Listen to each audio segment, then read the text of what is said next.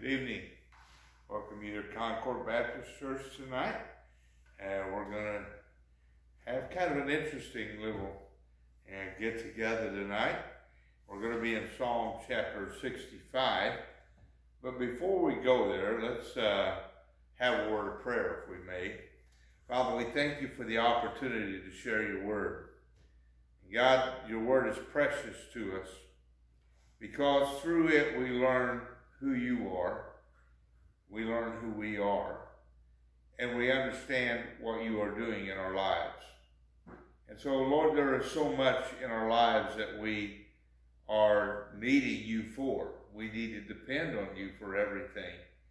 And so, Father, I pray that we might look at our relationship with you in a way that brings about a holy awe about who you are in our lives. In Jesus' name, amen. Our psalm tonight is Psalm number 65. And this is a psalm that was written by David. And actually the next two psalms are psalms of praise and thanksgiving. They are worshipful songs, and they were sang at different times by the Jewish people. They were sung around the clock, around the calendar, through the year. But in particularly, they were done in the harvest time. And so they were praising God and thanking God for all those things that were going on and all that God had done for them as a nation. And so David uses this as an illustrator about how that God has brought him out of the deep, dark times in his life.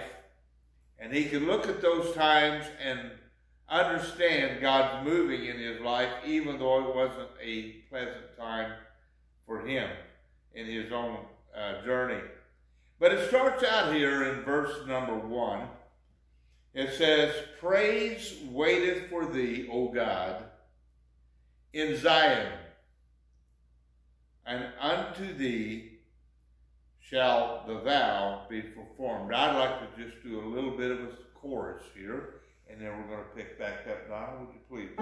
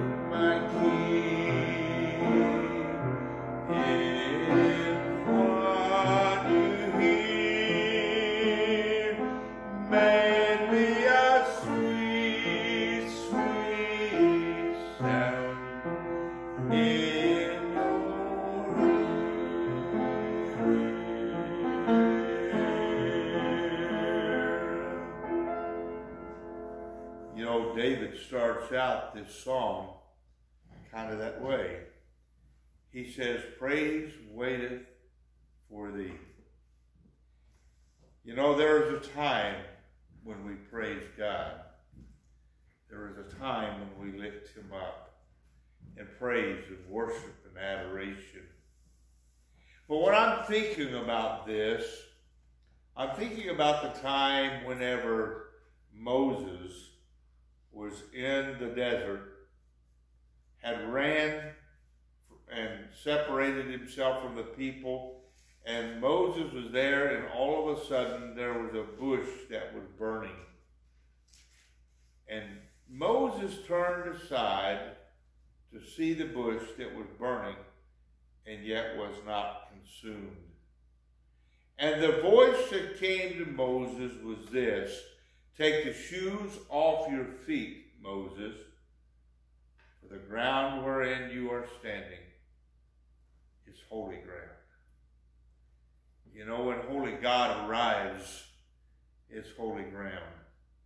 I don't know how many times you've been in a worship service where the presence of God is just so overwhelming that there is a holy hush in the place. God's magnificent power overriding the spirit of worship in a magnificent power. Listen, those things don't happen by accident. They happen on purpose. And how do they happen? They happen whenever God's people wait on God. I think so much in this hurried world that we live in, and this time that we live in, we get in a really big hurry for everything. We want everything concise, short, to the point, and moving on. We're all like that. We've learned that that's the lesson of our time, is that. And we have lost the art of waiting before God. To just take the time to open our heart and our mind to God in a way that honors Him and brings praise and glory, and just to stand silently. And then, you know, we remember what the Bible says. It says, "Be still and know that I am God." Well, for you to do that, you have to stand still. That means you're going to have to give up on your timeline. You're not going to have to worry about how long you've been or what you've been doing, but rather is God speaking. Listen, if God isn't speaking and God isn't directing in our lives, we're not getting the full benefit of the worship that God offers to us. So we have to learn to wait on Him. And that's what the psalmist is talking about.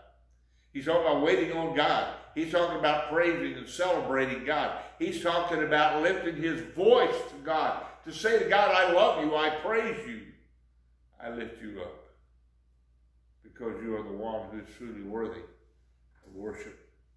Then he says something else here that is of significance in starting this psalm.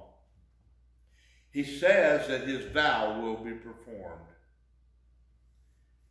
You know, we make a lot of promises to God in our lives. Sometimes we do that when we're in stress.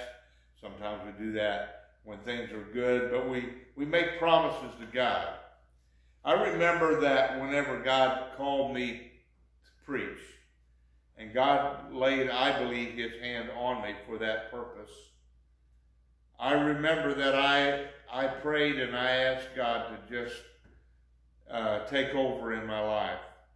And I promised Him that I would serve Him for the rest of my life, and that I would give Him my best for the rest of my life. But then, you know, events happen in life, don't they? And sometimes we lose our way. And I have to tell you that there was a period in my life when I felt like my ministry was over and I lost my way for a while. But the precious power of the Holy Spirit kept reminding me that that wasn't true. That the calling that God placed on my life and the agreement that I made with that calling was not for a short time, but for the existence of my life. You see, God knew whenever He called me, and God knew whenever He laid those things on me, that I promised Him that I would do, that there were going to be some heartache along the way. He knew there were going to be burdens. He knew there were going to be overwhelming times. He knew I was going to fail. He knew I was going to fall. He knew I was going to walk away for a time. He knew all of that. But it did not change anything that God had promised. What have you promised God? What is it that you have promised God, and you were sincere before God, and you said you were going to do certain things for God, and now you've gone back on those things? How about whenever you got saved? You know, you came to the place in your own life where the burden of sin was so heavy, and the charge of sin was so heavy, and the life that you had inherited as a result of that sin was heavy, and it was a terrible, terrible rock around your neck, and it was dragging you down, and there was no sadness and no joy in your life.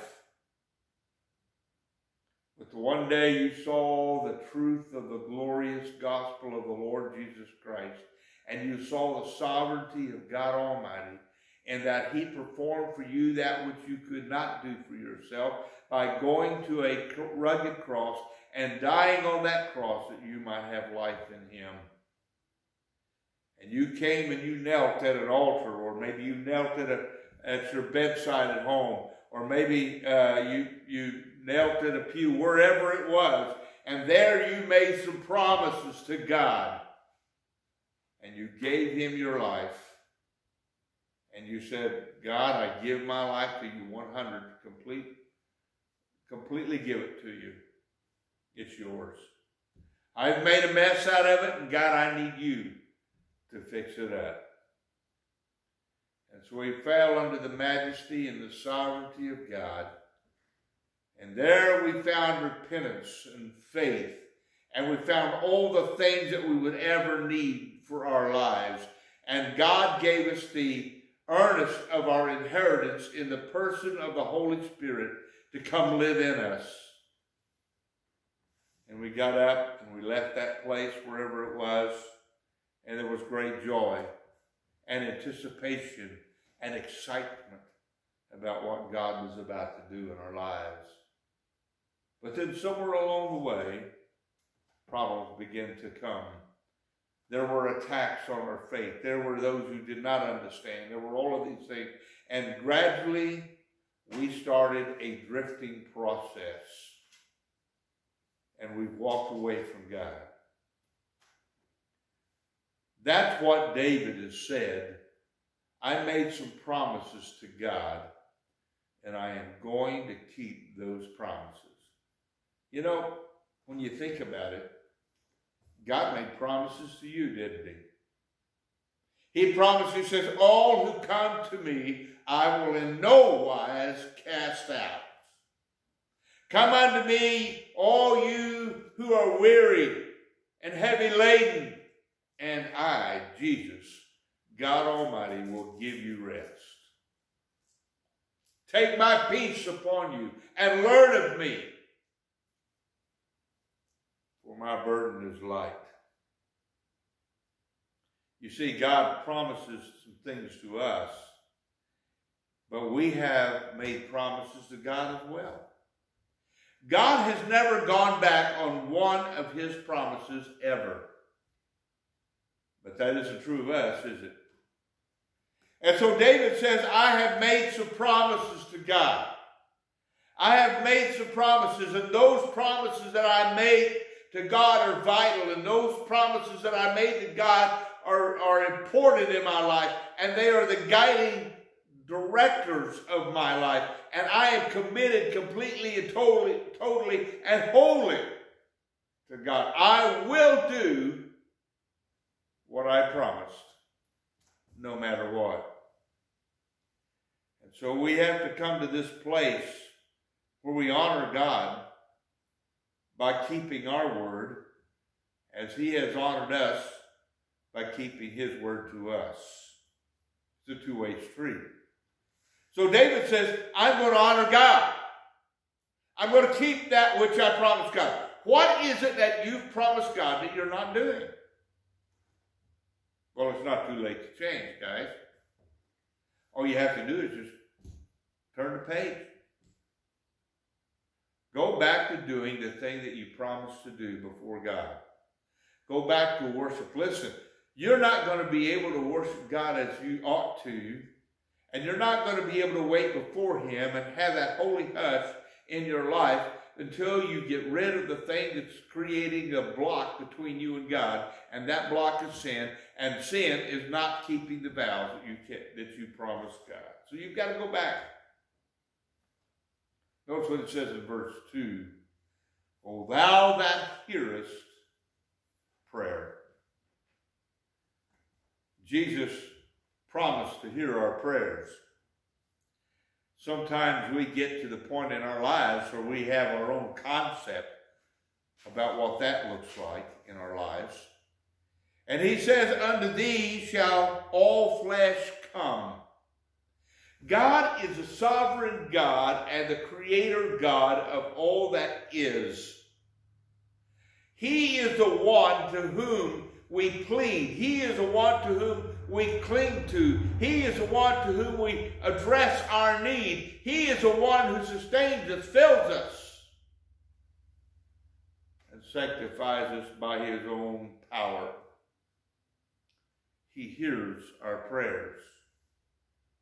You know, I was talking to some other pastors today, and as I was talking with them today at a meeting that we had, I mentioned that one of the things that I struggle with, and we all do that, is terminology. Somebody uses a term, and we think we know what that term means. Well, we certainly know what that term means to us, but do we really know what they are saying? I had a great professor in college, and one of the things that he taught us right off the bat was know the term and know what the person means by using that term. Because what they use and say may not be the same thing as you understand it to be. And you may take it to mean something that it does not, in fact, mean to them. So you need to define the term. So when we start talking about God and prayer, we need to define the term. What is the term? It's very simple. We open our heart and our life to God in all honesty and sincerity in a spirit of worship, holding nothing back. And we say to God, God, I need you. And God says, I'm listening. I'm hearing that. And that's what David is saying here. Thou that hearest my prayer. Nobody is going to get anything done in this life until they come to you, Holy God, to get what they need. He talks about this here in verse 3. He says, iniquities prevail against me, and as for our transgressions, thou shalt purge them away. See, we need to talk about redemption. And there's only one who can redeem us, and that's the Lord Jesus Christ. We have to come to the place in our lives where we understand what God is doing in our lives. We have to come to the place in our lives where we understand the application of God's blood on our lives.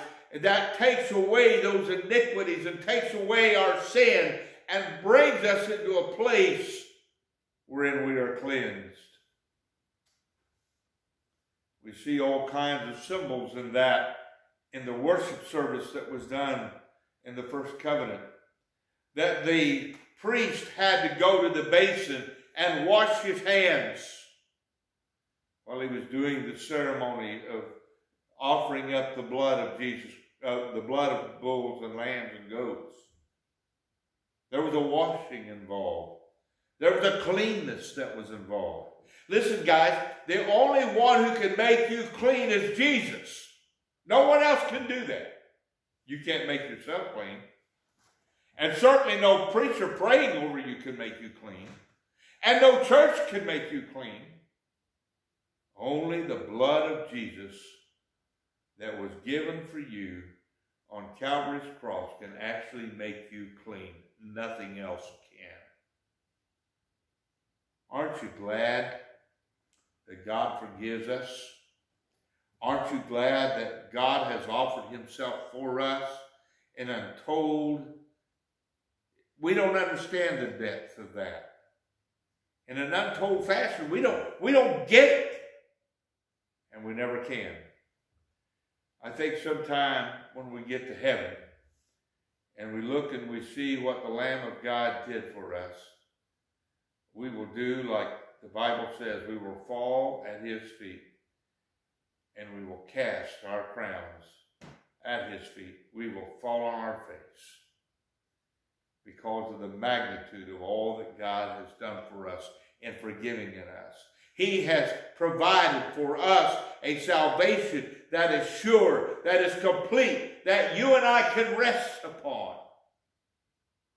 Notice what it says in verse 4.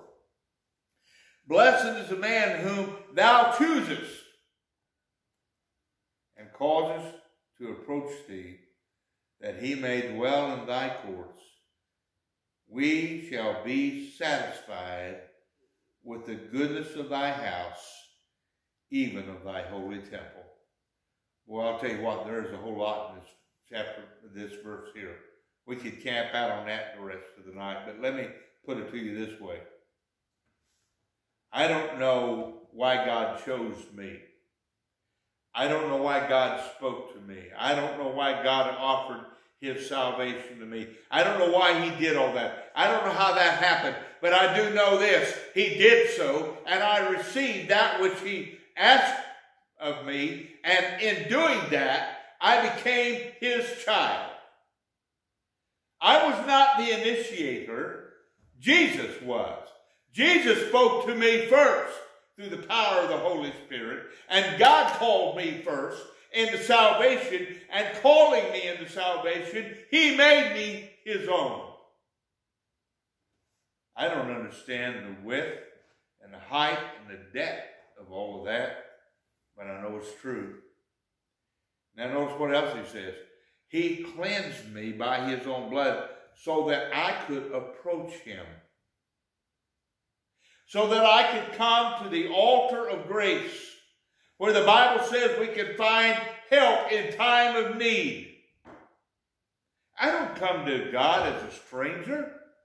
I don't come to God as one whom he does not know. I am his child. I come to him. He knows who I am. He knows my address. He knows my heartache. He knows my sorrow. He knows my grief. And he welcomes me into a place of communion and intimacy with himself that I don't deserve. I don't know about you, but that simply blows me away. That he would be willing to allow me to come into his presence, into his courts, with my petitions in a loving fashion, not as a guest, but as his child. God has provided for us something that is greater than we can ever know. And he says this, we have his goodness displayed toward us, and that we're able to go there. We are not satisfied with our goodness, can't be. Have to be satisfied with his goodness. It's the only way. Listen, it's the goodness of God that brings you to repentance. It's the goodness of God that brings you to himself. It's the goodness of God that puts you in his courts. It's the goodness of God and the favor of God that makes your life what it is. Without that, you're pretty much on your own. And you do the best you can, and that doesn't even work well in most cases. And then he talks about his house, his holy temple. Listen, I'm going to get real personal here. I believe this. God has created a house for which we are to worship in. And if you're really God's child, if you really belong to him, I don't think you can step out of God's house and stay out indefinitely. I don't think you can do that. I don't think it works. I know that whenever I got away from the Lord, I was in the Marine Corps, and I was doing some things there that were occupying my time, and I got to the point where I didn't go to church. I got to the point where my Sundays were filled with other things that Marines do. But you know what? Every Sunday morning, when it was church time, it was like there was a steeple bell ringing in my head. I knew I wasn't where I needed to be. And one day, one of my staff sergeants in the company that I was in said, "Bob, I want you to come to church with me on Sunday." Listen, God never leaves us alone. And I went with him. And God touched my life all over again. Listen, guys, you can't absent yourself from the house of God and the people of God and the place of God and where God says, "Come and worship me and live as God would have you to live." That's breaking a promise to God. David wanted to worship God. He wanted to worship God in his holy temple. And when he was absent from that place, he was grieved. It was not a place that he wanted to be. He says, "Even of thy holy temple," verse 5, "by terrible things and righteousness wilt thou answer us, O God, our salvation, who art the confidence of all the ends of the earth, and of them that are far off upon the sea, which by his strength setteth fast the mountains, being girded with power." You see, we talk about the terror of the problems that come in our lives, don't we? Like a raging sea, if it were. We talk about all of those things that come and rage out against us, and the terrors that take hold of us in our lives, and the fear and the trepidation that we have. But I want to tell you something. There is something greater to be feared than the sea that is at a state of unrest. It is the one who is the master of the seas. He's the greatest terror. The seas, the wind, and the waves, they obey his voice. He is a terror to the seas that he created. So therefore, when the terror of the sea rises up against us, we can come to the Creator God, who's the terror of the sea, and he can make the waters still. I want to ask you to look in Isaiah, if you will, in the book of Isaiah in chapter 54. Isaiah says something about this. In verse number 11, he says, "O thou afflicted, tossed with tempest, and not comforted, behold, I will lay thy stones with fair colors, and lay thy foundation with sapphires. And I will make thy windows of agates, and the gates of carbuncles, and the borders of pleasant stones. And all thy children shall be taught of the Lord, and great shall be the peace." Do you see that? The peace of thy children. Yes, God can calm the raging sea. He can call the winds to a place of silence. He is our security. The disciples learned that. Then it goes on to talk about something else here. In verse 7, he says, "Which sitteth in the noise of the seas, and the noise of their waves, and the tumult of the people. They also that dwell in the uttermost part are afraid at thy tokens. Thou makest the outgoings of the mornings and the evenings to rejoice. Thou visitest the earth and waterest it. Thou greatly enriched it by the river of God, which is full of water. Thou preparest them corn when thou hast provided it for it." So what does he say here? And I'm amazing, because I was amazed when I was reading and studying this. I began to think about the mountains that God has made and the tall peaks that all that men have tried to climb, and the Matterhorn and all of these places, high elevations upon this earth that God has created. And we look at them and we say, wow, that's huge. And God looks down upon it and says, hey, there's a pebble there. You see, the mountains don't frighten God either. The winds and the rain and the snows and all of the things that happen and the threatening of those places where it seems like the pace is lost. God looks at them as tokens. He says they're just something there that I put there for my own reasons, for my own design, for my own purpose. I've colored the earth, I've fashioned the earth, I've made the earth to work in a certain way. And they are tokens of my grace. They are tokens of my majesty. They are tokens of my creativity. And they are obedient to my every command. You know, when you start looking at things like that, you start looking at God with a new set of glasses, don't you? A new set of eyes. You start seeing a God who is majestic. You start seeing a God who is high, and lifted up, who's holy, who all things do his bidding immediately as he bids it, except for man. Man is the only rebel. But you know, there's coming a day when God will put the rebel at rest as well, won't he? Because he says every knee shall bow and every tongue shall confess that I am God, to the glory of God the Father. And they don't get away, we don't get away with it either.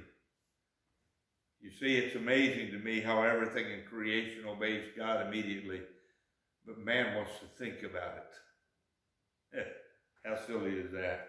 But notice what it says here. In spite of all of this that the psalmist is talking about here, as he's talking about worship and praise, as he's looking at God and seeing him as he is, he says God has provided for man in spite of his rebellion. He's given the water that man needs to produce the crops. He's given the corn that man needs to eat to sustain himself. He's giving them those things that they need out of the goodness of the Almighty. Thou that waterest the ridges thereof abundantly, thou settlest the furrows thereof, thou makest it soft with showers, thou blessest the springing thereof, thou crownest the year with thy goodness, and thy paths drop fatness. We can't even make a drop of rain, guys. That's the truth. This world, this place that we have, the vegetation we have, the crops that we have, everything we have, we can't produce any of it. God Almighty in his goodness produced the rain. We can't even make one raindrop. Oh, we can take what he's already created, redo it to make it do something that we think we want it to do. But listen, when it comes to the thunder and the rain and the timing of the rain, the conditioning of the rain, all of the things that God sends our way to replenish this world that we live in, this earth that we are on, for our needs and for our goodness and for our ability to survive, all of those things come to us from the hand of the Almighty and not we ourselves. And so the psalmist is looking and seeing all the majesty and the magnificence of God and all that God is providing for and all that God is doing and everything that's happening in the realm of God for man. He says in verse 12, he says, they drop upon the pastures of the wilderness, and the little hills rejoice on every side. You know, I'm reminded of what Jesus said in coming into the streets of Jerusalem as he was coming in as the King of Kings and the Lord of Lords, and they were laying all these palm leaves and all this down in the path as he came. And the Pharisees got upset and they got mad. And Jesus said, I'll tell you this, that if they didn't do these things, the rocks would cry out to God. And some people say, well, that was just something that Jesus was saying to illustrate that he could do that. I don't believe that at all. I believe the Creator God could say to the rock, I want you to sing my praise, and the rock would sing it. Man might not, but the rock will. If God calls upon his creation to show his glory and his majesty and to sing his praise, it will happen. Why? Because he's a God Almighty. He's that kind of guy. He's not wandering around out there hoping something good will happen. Oh, no. No. He is God Almighty. He is the good one. He is the one that we fall on our face before and worship and cry out and seek his face. And the psalmist says it accurately here. They drop before the pastures of the wilderness, and the little hills rejoice on every side. The pastures are clothed with flocks. The valleys also are covered with corn. They shout for joy. They also sing. So when you look at all that God has done and the provision that God has given and the beauty of the world in which we live, how can you miss the majesty of Almighty God? How do you do that? I don't know. But this is what the psalmist is talking about here in Psalm chapter 65.